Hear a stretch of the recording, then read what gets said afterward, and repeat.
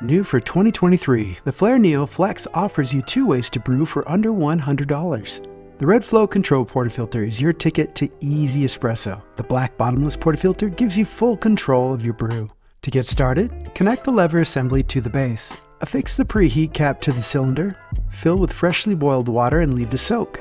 Add 15 grams or up to 3 tablespoons of ground coffee into the red basket. Settle the grounds, and then tamp them down. Place the screen on top and insert the basket onto the brew base. Dump out the preheat water from the cylinder and slide it on top.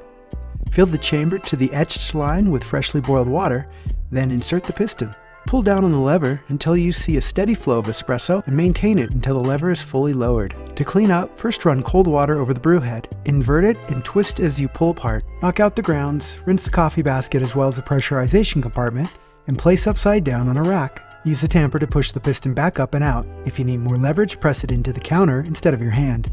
Leave the brew components to air dry. If you have a burr grinder that grinds fine enough for espresso, dial in the correct resistance by grinding progressively finer. For more advice on how to brew with the bottomless portafilter, watch our guide for the Flair Classic. While the black basket will need a very fine grind, the red basket requires one that is slightly coarser to function properly. If you cannot complete the shot, hold the cylinder down with your free hand as you slowly ease up on the lever to prevent the cylinder from lifting. If the tip clogs, run fresh water through the brew head.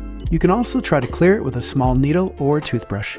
If unable to free the blockage, swap in the spare tip that shipped with your Flex. The piston comes with 2 red training burst discs and 1 solid black graduation disc. Foil seal on the burst disc will rupture when excessive force is used, allowing water to pass through. Remove the ruptured disc by prying it up at the recess. Replace with the second training disc or swap in the graduation disc when ready. The training disc should be used until you are confident that the force applied to the lever is never excessive.